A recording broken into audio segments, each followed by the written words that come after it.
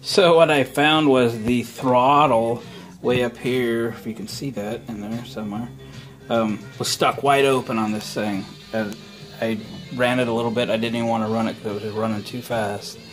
And the eco throttle wasn't working or anything. So anyway, this turned out to be relatively easy.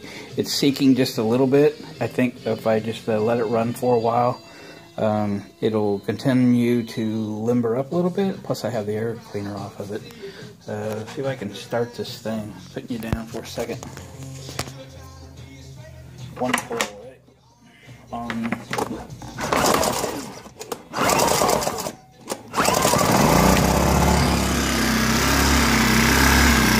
They're running pretty good. Making power. Seeking a little bit. I think that'll go away when I run it a while and get the air cleaner back on it. So I think I'll go ahead and just service it, clean it up, and plug something in and let it run for all day. And $200. Can't beat that.